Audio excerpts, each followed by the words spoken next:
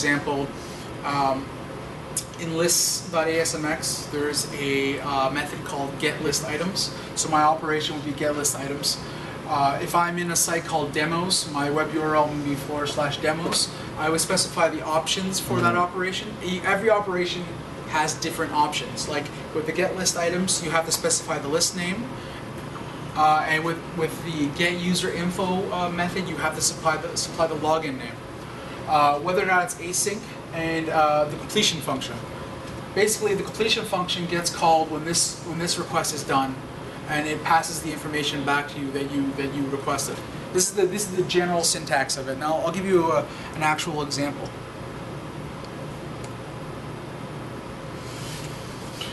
Is that a little bit better, or is it still not readable? Can people actually read that? So here's an example of getListItems. So I'm specifying that the operation is getListItems. I'm specifying that this operation is going to be not async, and I'm calling into the list announcements. Here's where camel comes into play. You have to specify your view fields. The only field I want to view is the title. And when it's all said and done, when this operation completes, it's going to call this function right here. And this function, basically all it's doing is adding a list item to a div. It's not doing anything too complicated. So I'm calling out to getListItems. I'm saying I only want to see the title field. When you come back, append to this div all the list elements inside that response. Does everybody go sort of get what this is doing? Anybody completely confused? Nope. Right on.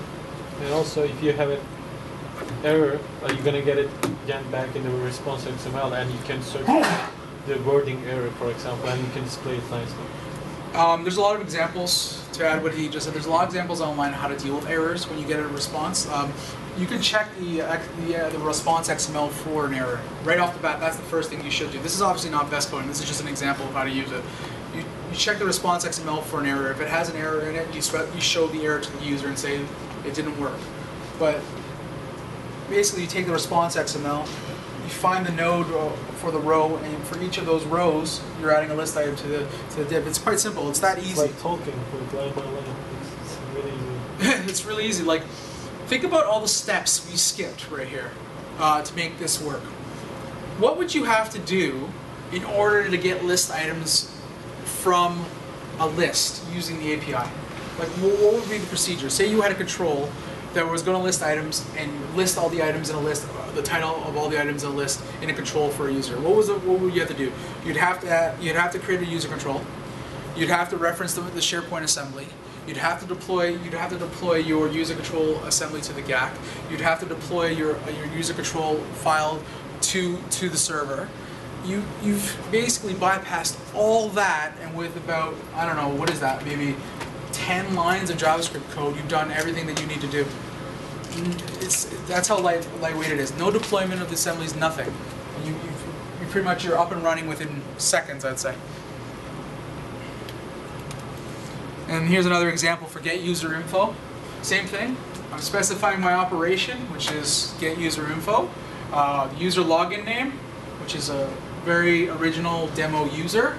And my completion function. What I want to do with the data once I have it. Think about what it would take to do, what it would do to display user info in a control.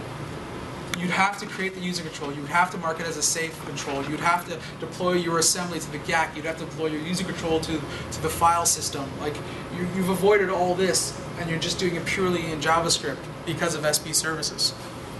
So you would just drop this code inside a content editor web part? For testing? For testing, I would. Yes. Inside the script tags? Inside the script tags, I would put it in a content editor web part. For testing, I would do that, yeah. And then, okay, so in production, you put it in your script library. Put it in your script library and use it. And you can use it any way you want, or you can use it on your pages, or have it already on the page and deploy it with the page, or you can use the page, the additional page head control to put it on the page, detect whether or not you're in a certain library. But think about how quickly you just prototyped an entire control. You've just written some JavaScript, and you're off to the races. You don't have any of that other overhead. With SB services, can you specify the data types? So can you get back JSON instead of XML, or is it only XML? I don't know. That's actually a good Well, question. you can use normal, not SP services, but you can use normal AJAX, and in the AJAX envelope you can say, okay, I'm gonna pass it as JSON. And it will return back. Yes. Okay. Is that true for 2007 as well?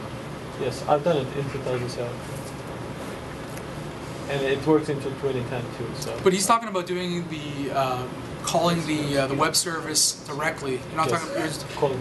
Has anybody seen what it's like to call a web service directly? Oh yeah. Yes. So dealing with a little XML as opposed to JSON, rather than having to write a huge SOAP envelope for a web service call, I'm going to take the nice abstracted, simple library over the huge envelope and maintaining those calls. What did you mean by put it in a script library for production? Some people, not everybody, some clients like to keep a central repository for all their scripts in a document library for versioning purposes. Over at KWizCom, we use the layouts folder and keep the scripts in a version folder. So this would be in one of those. Use internal field names. Return values have OWS appended to the front. If you've ever used a SharePoint web service, you know this because when it comes back, you get this ugly XML document with OS in front of everything. Lookup and people fields are returned this way.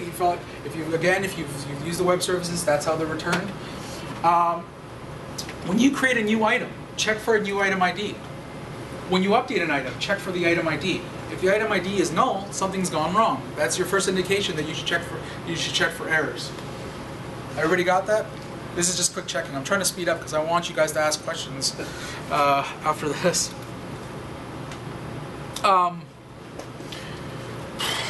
Development tips. Limit rows returned using camel. That's obvious, especially in SharePoint. You don't want to make a call to a list and get 2,000 items and get bogged down. You want to limit it. You want to use pagination as much as possible. Don't call the web services until you actually need it. That's why you have async. That's why you have async calls. You call it when you need it.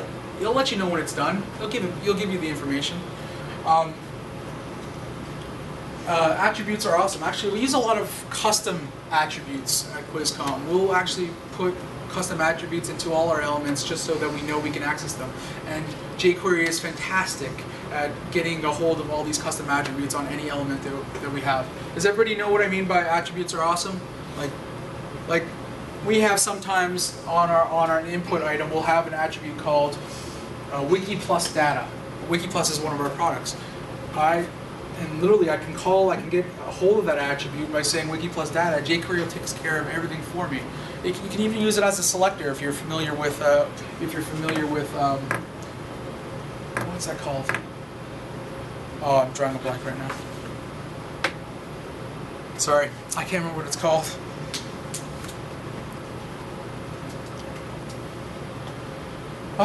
My recommendation to you when you're developing with jQuery is use whatever tool you are comfortable with. Some people love Visual Studio, some people hate Visual Studio.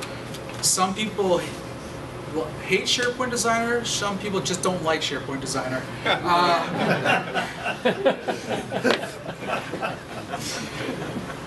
One thing that I recommend is Aptena. It's a full JavaScript IDE.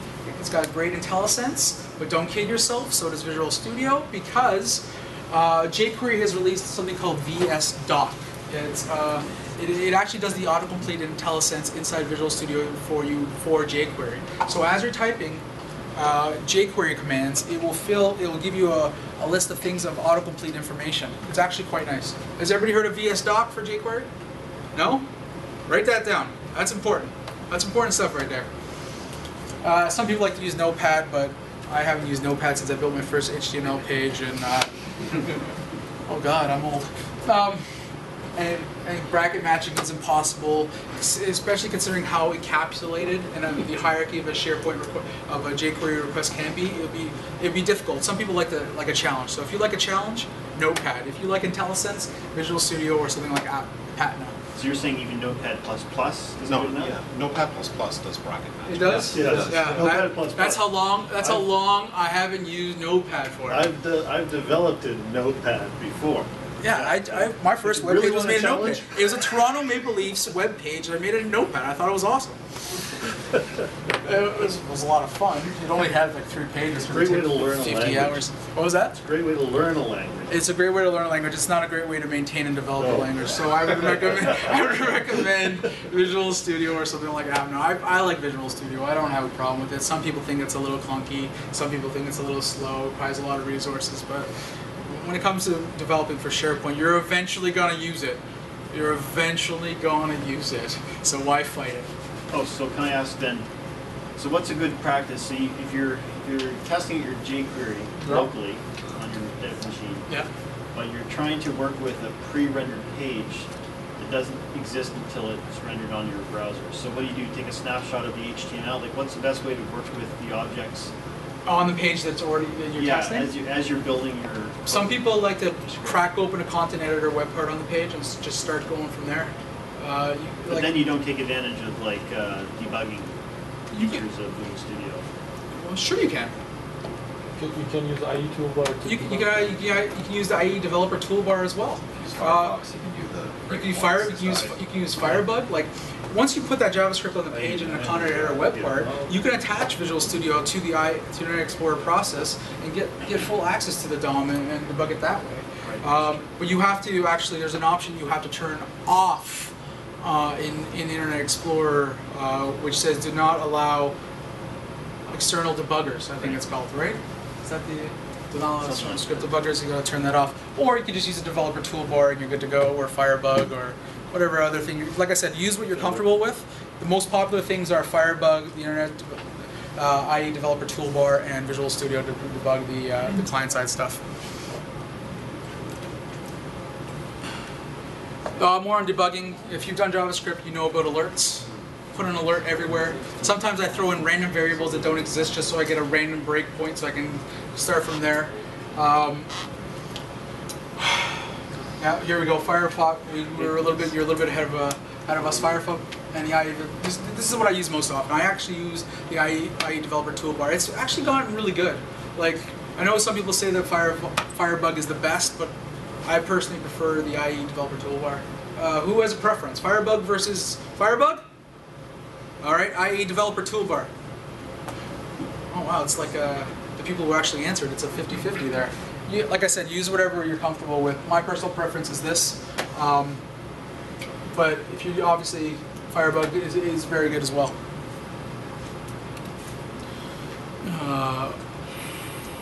We're all familiar with the common errors. Usually, if you get an object expected error or object doesn't support method, your library probably didn't load.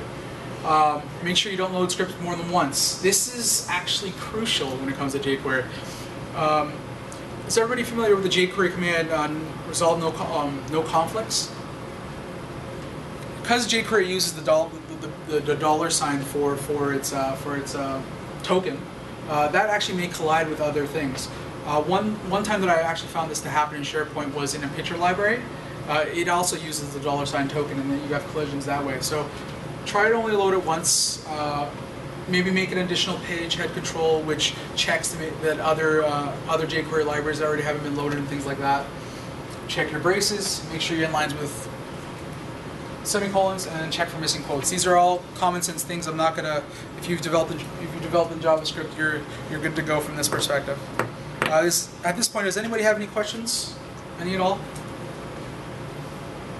You mentioned that Microsoft maintains a repository that Yeah, it's called CDN, right? So that begs the question, what's Microsoft's take on SP services and jQuery? What's their position? Well, I'll put it to you this way. When you get Visual Studio 2010, you make a web application. It puts jQuery in a script folder for you right off the bat. jQuery is there's now a VS Doc supported by Microsoft, and they're storing it on a repository for you. So my take on it is Microsoft's all for jQuery. That's a lot of support to throw jQuery's way, without officially ever coming out and saying jQuery is awesome. But think about it: open Visual Studio, fire up an a web application project. You'll have a jQuery VS Doc and a jQuery doc right there, right off the bat.